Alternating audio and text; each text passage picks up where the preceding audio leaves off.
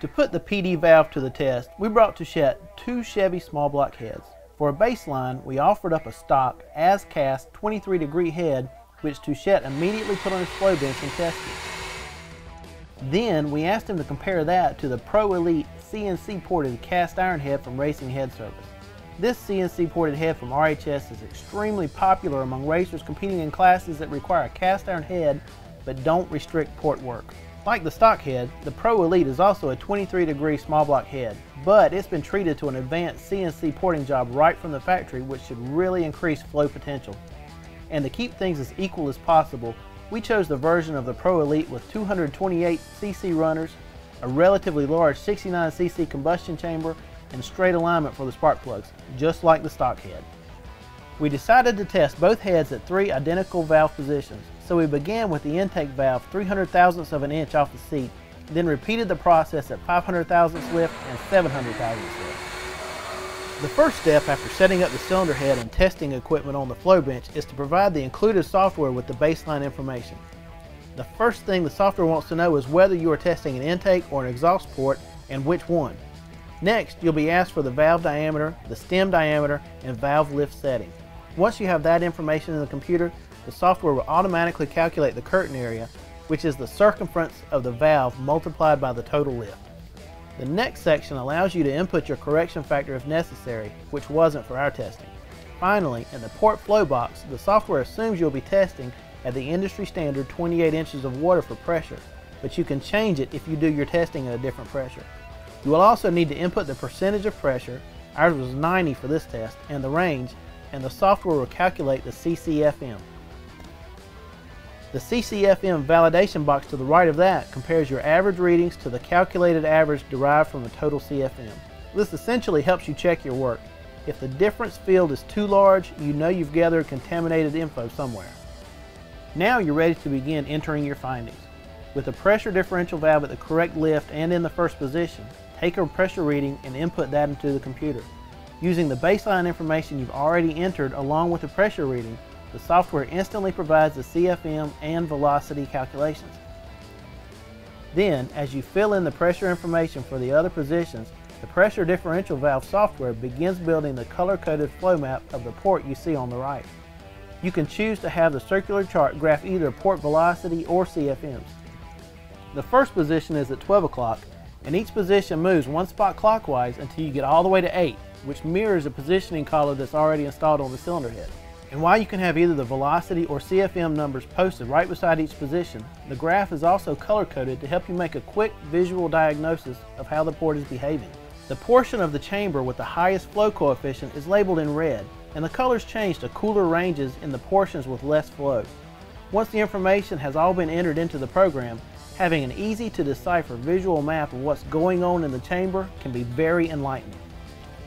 For example, here's the map of the stock Chevy head with the valve lifted off the seat 300 thousandths of an inch.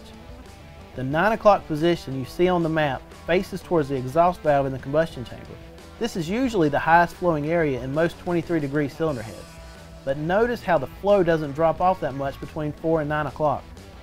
But now look at the same port with the valve 500 thousandths of an inch off the seat. The highest flow portion is still directly across from the exhaust valve, but the areas surrounding it haven't increased at nearly the same rate, which you can see because the colors have gone from yellow and orange to blue and gray. And at 700 thousandths lift, there's a big change in the color placement again. This tool allows you to quickly determine that there's a lot of turbulence in the port, and there's a lot of opportunity here for you to make changes that will create some clean flow patterns to pack in more air and fuel into the combustion chambers. Now compare that to the RHS CNC ported 23-degree head. Even at 300 thousandths of an inch of lift, you can see the difference. The airflow is much more evenly distributed all the way around the valve. Now look at the chart at 500 thousandths of an inch of lift. There are still no sections labeled blue or purple like before, and only the 1 o'clock portion is labeled gray. Finally, at 700 thousandths lift, the flow differences are spread out enough to get more color gradations, but the highest flow areas are still at the 9 o'clock through 11 o'clock zones. When the highest flow areas aren't jumping around as the valve opens and closes, that's almost always a good sign of a well-designed port. And this can be proven by looking at the total flow numbers posted for each section. It's also important to note that the way the pressure differential valve software works the color maps aren't tied to each other. In other words, if you're looking at two different ports or two tests on the same port at different valve lifts, you cannot compare the color of one specific section to that same section on another test. In other words, at 700 thousandths lift, the 1 o'clock section on the unported head has been given a blue label, but that's just related to the percentage of flow around the rest of the valve at that same lift. The same area on the RHS ported head at 700 thousandths lift has a gray label, but that doesn't mean it's actually less efficient than the unported head. In fact, at that lift, the unported head is flowing 20.99 CFM, while the RHS ported head is blowing that figure away at 29.92 CFM. So just remember that the color maps are mostly helpful for comparing specific areas of the port at a specific lift. So what did we learn? First of all, the RHS ported head is a serious performer. It flows significantly more air even at low valve lift. At 300 thousandths lift, it flows an additional 13 CFM through the port. That jumps up to 84 CFM at 500 lift and an incredible 111 CFM at 700 thousandths lift. That's because the stock head flatlines after about 500 thousandths valve lift, while the RHS design keeps flowing more and more as the valve lift increases. The result is an amazing 60% increase in total flow at 700 thousandths of an inch of valve lift.